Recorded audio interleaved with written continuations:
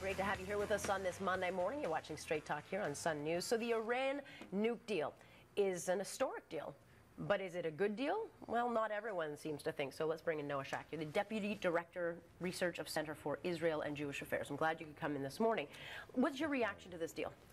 So the jury's out on this deal. I think there are many, many, many things to criticize about the deal that's been done. But the only way we're really going to know whether or not definitively it's a terrible deal is to see what proof is in the pudding. What's going to happen over the next 6 months if the period lasts that long? Is the international community going to be very strong in seeking verification that Iran is not only abiding by the terms that it's agreed to, but also moving forward to ensure that all of the outstanding concerns that are not addressed by this deal are accounted for in a comprehensive agreement. But how do you trust the untrustable? I mean, they have lied. It's not about been trust. Negotiable before. It's not about trust, and I agree with you. Iran has a somewhat unique history of deception and a shady record. A very shady record, and it's not about trusting. I think I've heard the phrase "trust and verify" bandied about. It's the opposite. It's verify and then trust. The international community at this point needs to make sure that every single element of this deal is enforced, and not just for the sake of this deal. Let's not forget, this is not a deal in and of itself. This is supposed to be the foundation for a comprehensive agreement. But don't you think that Iran is simply trying to buy time? They're very close to being able to launch a bomb. I mean, they're very close, they say. So don't you get the sense that 6 months gives them that time that they say they can build it? Well, you touch on a very important point here. I mean, this deal causes Iran to, if they do abide by its stipulations, only causes a pause.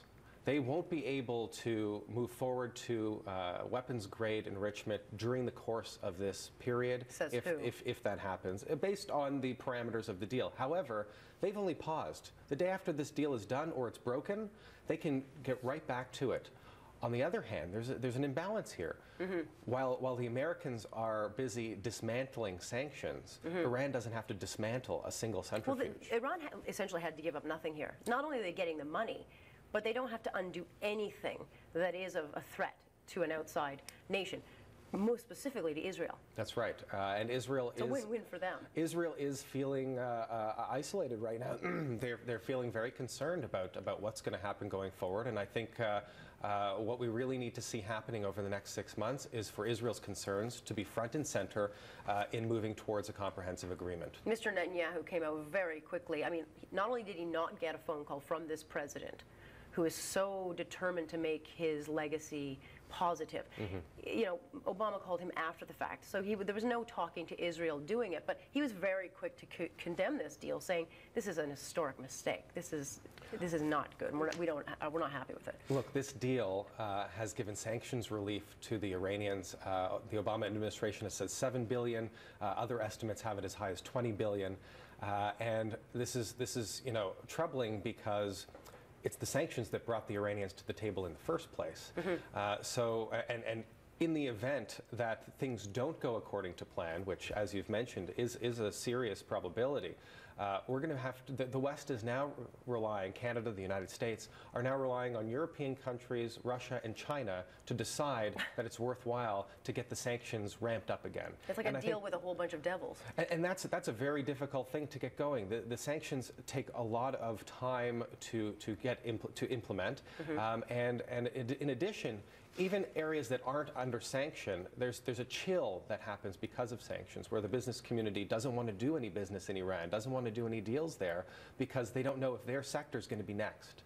What this effectively does is loosens the tension in that regard, and opens the door for the possibility of people trying to do business with Iran and disincentivizing further negotiations. So I think it's crucial that if this relief is happening, the P5+1 have to double down on their efforts and really get the push going to reach a comprehensive agreement. I find the whole deal, like, I heard Mr. Obama speak and I hear Mr. Kerry speak, and I'm like, are you kidding? Because if you really delve deeper into this deal, there's really nothing in it for Israel, but there's lots in it for Iran, which is simply not trustworthy. And it's certainly got a lot of, I mean, even Democrats don't like the deal. Even they are speaking out against it, saying, hold on a second here. This is not a good deal. It's a dangerous forward. Yeah, I think one of the chief fears that Netanyahu has is that this temporary interim deal will become a permanent deal, and that this temporary recognition of Iranian enrichment and the Iranian nuclear program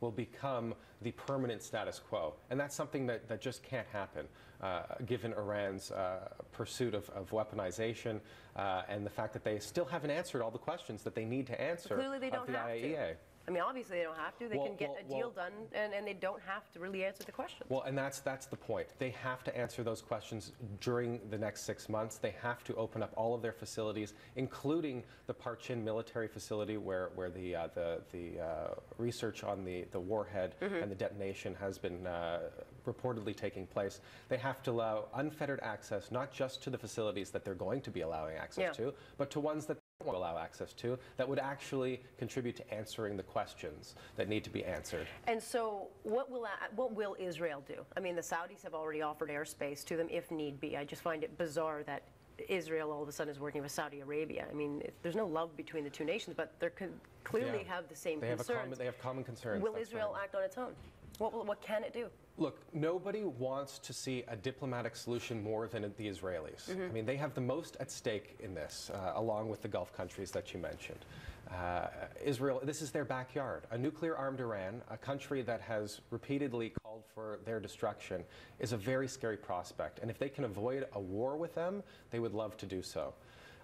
That said, Israel has never relied on anybody else to fight its wars for it, has never relied on anybody else to defend it, and Netanyahu has said that he won't rely on anyone this time, should it come to that. But I think all Israelis right now are hoping that the diplomatic track, despite what they see as a bad initial deal, will still yield results, that the sanctions will still be salvageable and effective, and that we will be able to move towards a comprehensive agreement and bring enough pressure to bear on Iran to change their behavior. I'm surprised, and we talked a little bit about this on the break, but you know, President Obama has a huge support base in the Jewish community. And I look at a deal like this, and I talk to my husband about it. He's Jewish. I say, how is it that Jewish people can have so much faith in this president when clearly his foreign policy actions in the past show that he is not an ally to Israel? Well, you mentioned his legacy before. I think that if this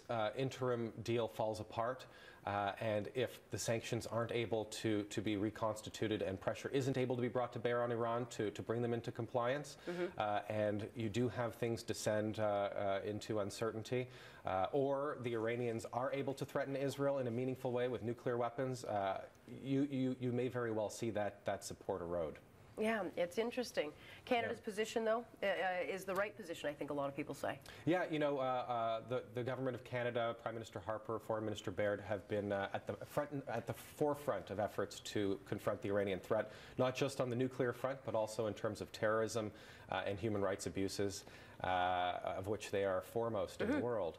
And so their support in this has been very meaningful. And before we let you go, would you consider this one of the most important moments to watch now in history? Absolutely. The next 6 months are going to define the future contours of the Middle East and the world, whether it's significant not just for Iran, not just for Israel, not just for the non-proliferation regime, and not just for the Obama administration and the role of the United States of America, but it's the stability of the region, it's the stability of the world. This is a very significant issue to watch. Yeah, it'll be fascinating to watch and see how well behaved Iran really is. Yeah. All right. Thank you so much. Okay. Noah Shack joining us this morning to talk about this deal. We will be watching it very, very closely. We're going to take a quick break. Coming up after the break,